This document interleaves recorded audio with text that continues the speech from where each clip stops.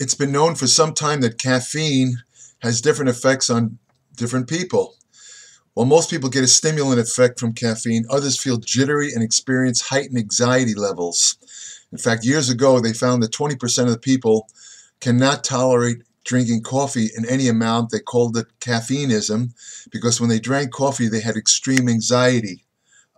Interestingly enough, this is a side note, if you do get jitteriness from coffee, if you use a supplement or called L-theanine and a dose anywhere from 100 to 200 milligrams, it'll immediately cease the jittery and anxiety feelings of caffeine, but that's another subject. I just wanted to throw that in.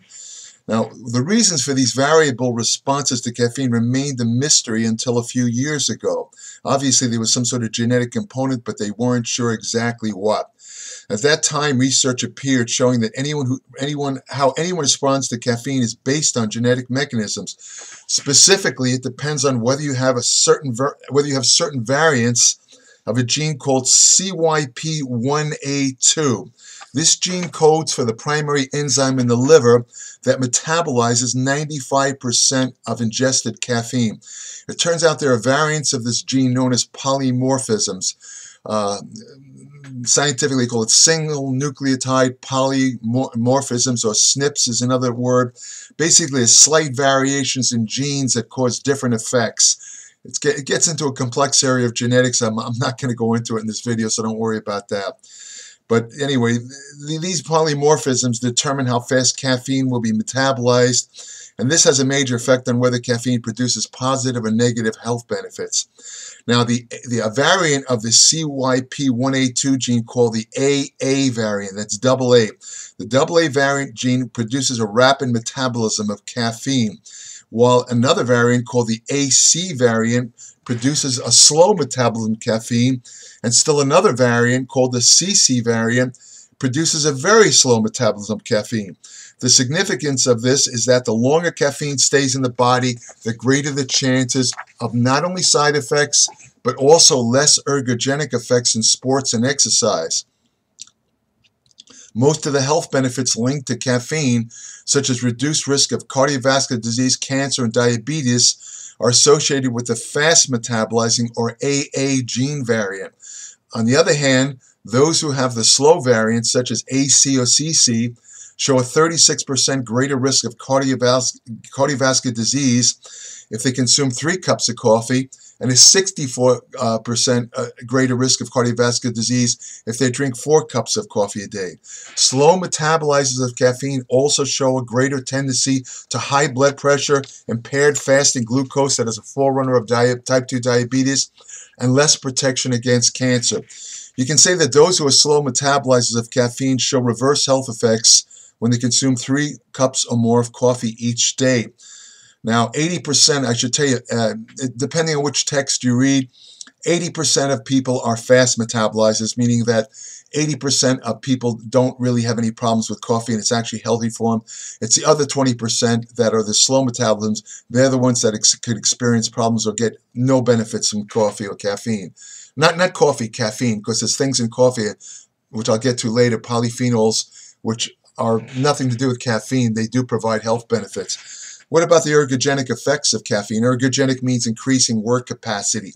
Anything that allows you to increase work capacity translates into being able to train harder, more intensely, with less fatigue. So when you're talking about an ergogenic aid, you're talking about something that helps you train harder, compete more successfully in athletics or whatever. Most studies show that caffeine increases muscular endurance and also increases the ability to train harder with less fatigue. Caffeine reduces fatigue by stimulating the central nervous system. It is structurally similar to a substance produced in the body called adenosine that produces relaxing effects and tends to increase feelings of fatigue. Because caffeine is structurally similar to adenosine, it can block adenosine receptors, which have a stimulant effect and reduce feelings of fatigue. This is similar to the way a drug called Navadex works. Navadex is also known as tamoxifen citrate. It's often used by bodybuilders and athletes to block the effects of estrogen. For example, some anabolic steroids, such as testosterone, can convert into estrogen through actions of the aromatase enzyme. Now, when you take the drug tamoxifen or Navadex, Because it's structurally similar to estrogen, it can block the estrogen receptors and prevent estrogen-related effects, because estrogen only could produce effects when it can interact with the receptors. Well, in this situation, the same situation goes with caffeine and adenosine. Caffeine is very similarly structured to adenosine. It can occupy or block adenosine receptors and therefore block the effects of adenosine. This would have a stimulant effect and reduce feelings of fatigue.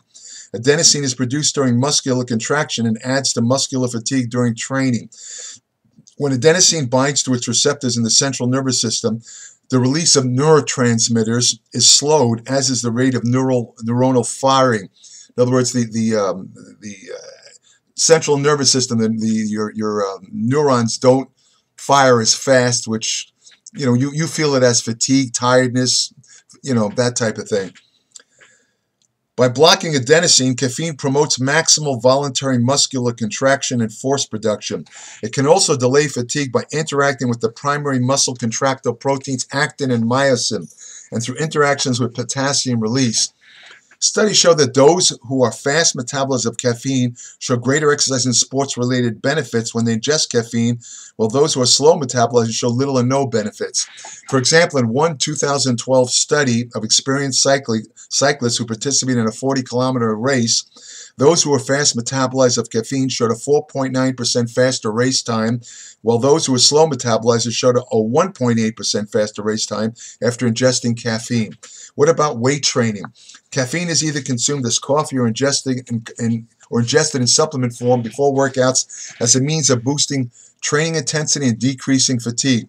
Caffeine is also a primary ingredient in many fat burner supplements based on the fact that caffeine promotes the release of catecholamines such as epinephrine and norepinephrine, which promote the release of fat from fat cells by stimulating a enzyme in fat cells called hormone-sensitive lipase. The medical literature about the effects of caffeine in those who engage in weight training is paradoxical, with some studies showing definite ergogenic effects and others showing little or none. How to explain these differences? A lot has to do with the training experience of the study subjects, as well as the dose of caffeine used in the studies. Most studies show that higher doses of caffeine, especially 6 milligrams per kilogram of body weight, works best for those seeking ergogenic effects when they lift weights. But how does this pertain to fast and slow caffeine metabolizers? A recent study examined this effect. The study involved 30 resistance-trained men. It was a double-blind, placebo-controlled study, which is the gold standard of studies. They participated in 2 weight training sessions where exercises were done using a weight equal to 85% of 1 rep maximum. All exercises were done to failure. The exercises were bench press, leg press, seated cable row, and shoulder press. The subjects were divided into groups, with one group given 6 milligrams of caffeine per kilogram of body weight and the other placebo 1 hour prior to training. Now, caffeine is known to peak in the blood in 30 to 60 minutes, so the caffeine was given just at the right time. The subjects underwent genetic testing to determine if they were fast or slow caffeine metabolizers. The results of the study confirmed that fast metabolizers of caffeine showed far greater ergogenic effects during training compared to slow metabolizers. The fast metabolizers were also able to do more reps and showed less muscle fatigue compared to slow metabolizers. The same likely holds true for the fat metabolizing effects of caffeine. In other words, if you're a fast metabolizer of caffeine, you're going to show greater fat mobilizing effects. If you're a slow metabolizer, you're going to show little to nothing as far as fat mobilization goes. The study explains why other studies show little or no effects of caffeine ingested prior to weight workouts. Those who showed no effects were likely slow metabolizers of caffeine. How can you tell if you're a fast or slow caffeine metabolizer? If you feel jittery or nervous following even small intakes of caffeine, such as a cup of coffee, you are a slow metabolism of caffeine. You don't have to have genetic testing. All you have to do is judge by the way you react to caffeine. If you get anxiety or jittery, if it lasts for a long time, you're a slow metabolist. You don't need genetic testing. What this means in practical terms is that drinking coffee will produce less health benefits and ergogenic effects for you. Although the natural polyphenols in coffee that have nothing to do with caffeine, they impart separate health benefits. So It's not that drinking coffee will impart no health benefits. It's mainly pertaining to the caffeine content of coffee, in that if you're a slow metabolizer, the caffeine will have mostly negative effects. For those who are fast caffeine metabolizers, consuming 3 to 6 milligrams of caffeine uh, an hour prior to training will produce ergogenic benefits, and contrary to prior belief, this effect does not wear off over time. For years, studies said that habitual caffeine drinkers lose the ability to get any stimulant or ergogenic effects from caffeine. However, a recent study showed that that was false, that you never really get used to the effects of caffeine. It continues indefinitely. In other words, you don't have to get off of caffeine, get back on it, or stop drinking coffee, get back. You don't have to do it. The caffeine effects keep going because your body continually produces adenosine, and caffeine is going to interact with those adenosine receptors. The dose of caffeine that's effective, if you are a fast metabolizer, is 2 to 4 cups a day of coffee. 4 cups is considered also optimum for health. If you start to go over 7 cups of coffee, it has a reverse effect, even from fast metabolizers, in that you can get some fairly negative effects where you start to where your body, let's say if you drink 8-10 cups of coffee, especially one after another, you're going to react almost like a slow metabolizer. You're going to get the jitteriness. You might even get a couple of heart palpitations or cardiac arrhythmias. So keep it to about 4 cups, or if you want the actual caffeine amount, that would be about 200 to 300 milligrams. If you take a caffeine tablet, no more than that. Avoid at all costs, and I've said this in previous videos, they're selling caffeine powder on various internet sites. They're selling it as a pre-workout aid or pre-workout supplement. This is definitely not recommended. I would not go near this stuff, because the actual suggested dose or safe dose is 1/16. I repeat, 1/16 of a teaspoon. Even if you take 1 teaspoon, you're taking the equivalent of 100 cups of coffee at once, and you're going to have heart problems. There's a couple of cases on record of teenagers who took 2 teaspoons a day and died. There's nothing wrong with these teenagers. They had no previous heart problems. They just basically took toxic amounts of caffeine and it killed them. Better to stick with regular coffee, or if you don't like coffee, you can have caffeine tablets.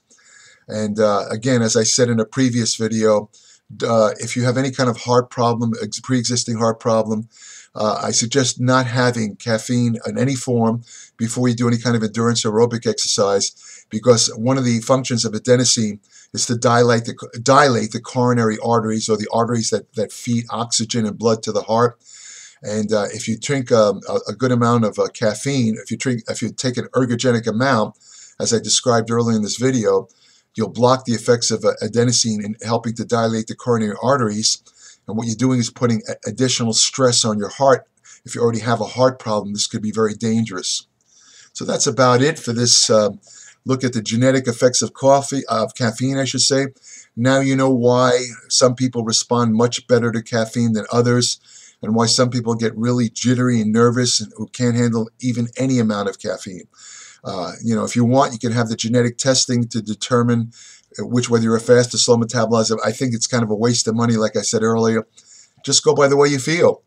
If you have bad effects after drinking a cup of coffee, you're a slow metabolizer. There's no question. That means the caffeine's going to stay in your body a lot longer. The longer it stays in the body, the higher the chance of side effects. If you want further information about nutrition, supplements, exercise science, ergogenic aids, hormonal therapy, fat loss techniques that work, anti-aging research, I will give you information on research that will slow down the aging process now. So, if you don't have to be decrepit, you don't have to lose all your muscle by the time you're 50, look like death and, not being able to walk. I'm going to give you all the information, whatever is known now, to prevent that. And you could take preemptive strikes. You could do it now so you don't wind up in a nursing home. That's just one of the topics in my Applied Metabolics newsletter. It's 40 to 50 pages every month. It's more like a monthly ebook. I don't cover the same typical garbage you find on science blogs and websites.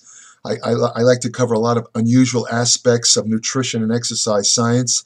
And I almost guarantee no matter what your level of education or experience, you will learn something with every single issue of applied metabolics. I promise you that.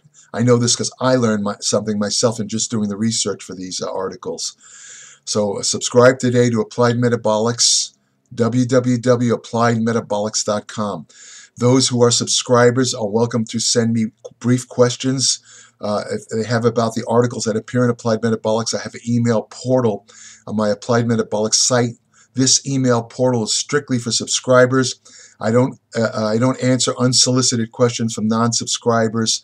It's strictly for my subscribers. It's like a benefit of having a subscription. An additional benefit is that I have a private Facebook page.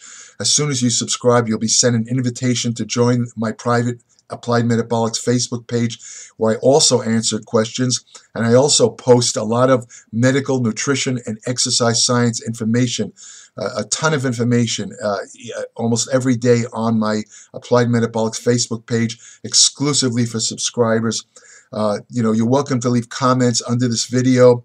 However, I'm not going to respond to comments from unsolicited comments asking me questions from non-subscribers. You have to be a subscriber. I don't have a lot of extra time. I'd rather devote my time, the little time I have, to those who support my work as subscribers. So you're welcome to leave comments. But again, if you're not a subscriber, I'm not going to answer your question. That's just the way it is. If you want to have the best friend you'll ever have, go to your local. Bruno's not in the room. I don't know where he is. He probably doesn't like listening to stuff about caffeine. But anyway, if you want to have the best friend you'll ever have, go to your local shelter, adopt a dog. Greatest friends you'll ever have. Best, the best. Take care.